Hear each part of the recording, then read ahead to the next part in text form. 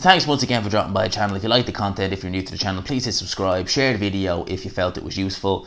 Now let's get into this. So Eddie Hearn has revealed a deal is pretty much in place for Oleksandr Usyk versus Dereck Chisora March 28th at the O2, and said Usyk is happy to do this and face AJ after Pulev.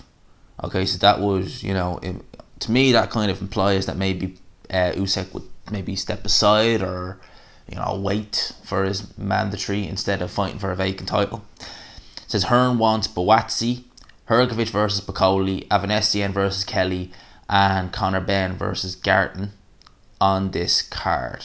Garton, I should say.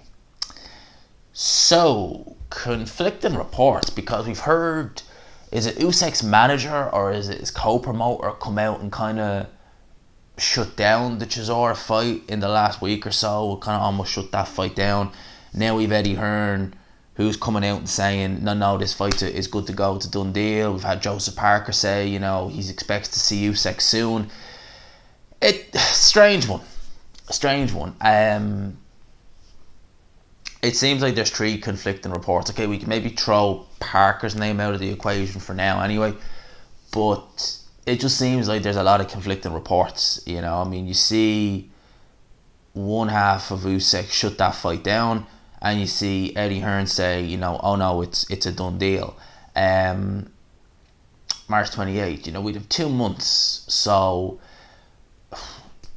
it'd be kind of in around now, you know, that you normally expect 2 months to about 6 weeks for that to happen. I think when Usyk fought Bellew, did they announce that? I know they had the face-to-face at the AJ Povetkin show, which was in Wembley, but I don't know if they actually announced, I don't remember if they did, if they announced that before or on the night. But either way, you had give or take 2 months to get it all kind of prepped together and ready.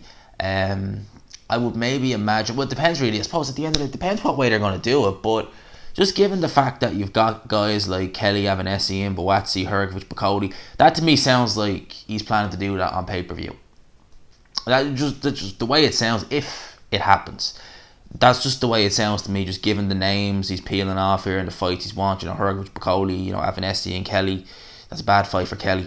You know, Conor Benn, Joshua Buatsi. That just sounds to me like, you know, it's got pay-per-view written all over it. So, you know, it's an interesting one. I don't really know what to make of that. Would I like to see the fight? Yeah, I wouldn't mind seeing it. I think Usyk could win. I've said that plenty of times when I've made videos about it. But, you know, it's an interesting one. Has to be said, it's an interesting one. So you're hearing conflicting reports. So Eddie Hearn's come out today and he said that. So it'd be interesting to just watch the space and just see.